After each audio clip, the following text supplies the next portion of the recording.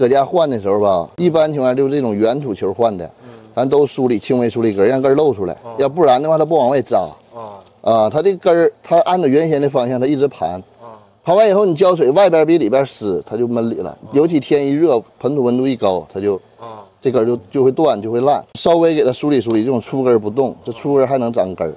你要粗根都给剪了，它这个叶片，对，它就开始掉了，哗哗的掉，就治不住。就抠的时候不用使劲去抠，就把这个边上土球给它扒拉下来一圈，基本上可以。如果说这个根儿过厚啊，之前养的过深了，那底下这根儿就这样式的给它拽出来一两条，那么就行啊。盆面的土，这些土能抠掉的，咱都给它抠掉，都不要。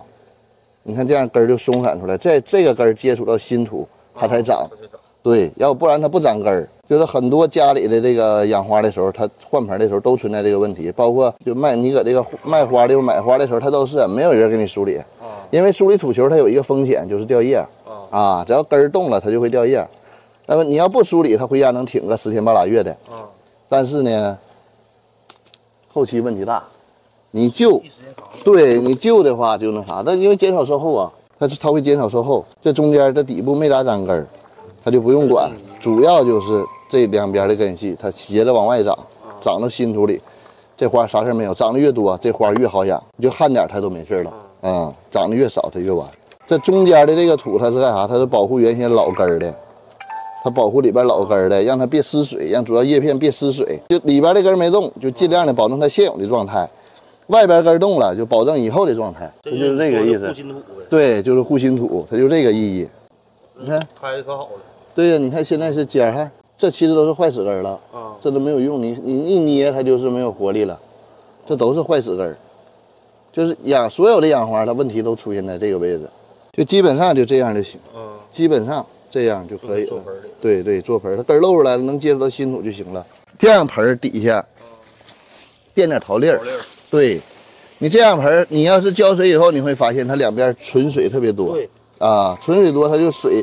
就有这一点水，它就往上吸，它能吸到盆的这么高的一个位置，这根儿就相当于一直在水里泡着，它就缺氧。你不用多垫薄薄一层，那么基本够用，让水淋下去，然后这个水吸不上来，就 OK 了，就没啥事儿。然后底下水大，它底下有积水，水大嘛，它不有桃粒垫的嘛，根儿能够找水这根儿找水，它就把底下都盘上。桃粒里扎。它往桃粒外边顺桃粒缝，对，它往有水多的地方去扎。这个土不用铺太多，底下不用铺太多。这个土就比较软，比较透气，这里边加很多大粒，这都是这个保水作用的。然后它水排的比较快，对，它不板结，它倒不是说勤浇，就是说它不板结。原来那土都板结。这上面这些看到这不要，这黄泥土块不要，不能硬薅，硬薅的话。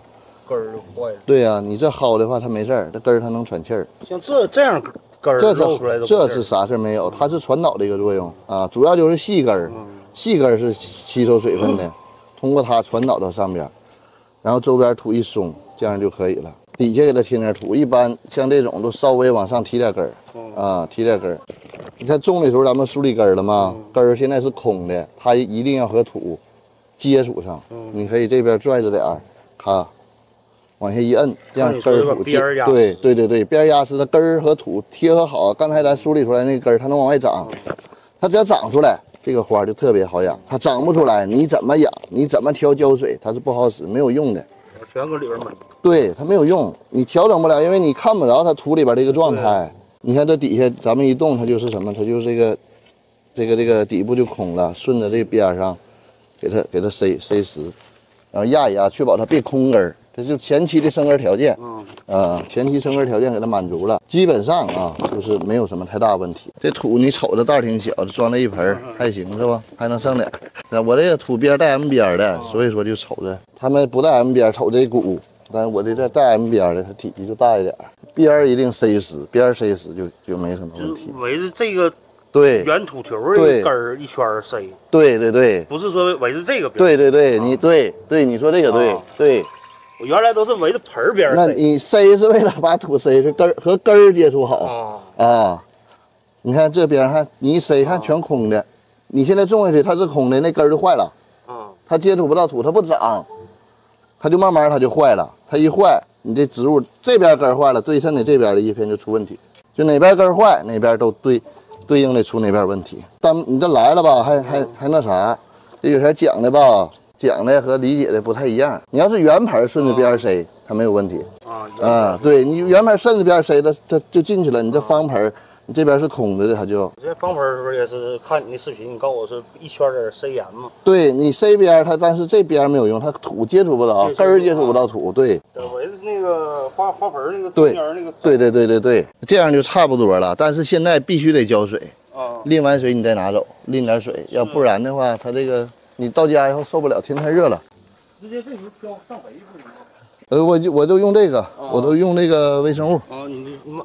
我都用这个，对，我都用这个，就给它撒面上就行，就撒在面上啊，对，撒点就行，然后用水给它浇透就行，浇湿。啥也不用了，别的不用。你现在它没有根儿，它吸收不了。这个肥的作用，它就是它繁殖起来，它就是刺激根儿，长得比较快，根儿长得快，它复根速度快。就不用什么生根液。那不用，我不用那个东西，因为生根液用不好，它生根液浓度要求比较高。你要用稀了，它没有用；你用高了，它反而根儿不长了。浓度一高就完。对，它属于一个调节，它是把植物所有的养分集中往下调，让植物去长根儿。它作用机理不一样，它这就比较温和。它这个，完事儿回家浇水的时候吧，两边土湿，就这边上你不用怎么浇，它湿乎就行。对，你主要就围着根系周边的一圈。对，先浇中间，给它匀一匀，让它渗一渗。然后就浇边上，然后再浇一浇。这个就是浇水，前期浇水的时候可能就是得麻烦点儿，后期根扎出来，你养一个月了，它芽出来了，心眼往外上了，翠绿了，中间就不用怎么太浇，带点就行，就给边上浇透，因为它吸水的主力区域长出来了。根发对，它主要这所有植物都是，它只要是发根，它就没有问题。就是现在他们说的这个各种苗到家以后买完不好养，其实就是根爆发。因为这土下水速度比较快，你就是小水慢浇，小点水慢点浇。你浇快了，你感觉漏了，但土还没时间吸水呢，它就漏了。你要浇透的话，就小水慢浇。然后回家以后呢，就是大概两天3天左右，要是晴天的话，你就2天，你甚至1天浇水，它都没有什么太大问题。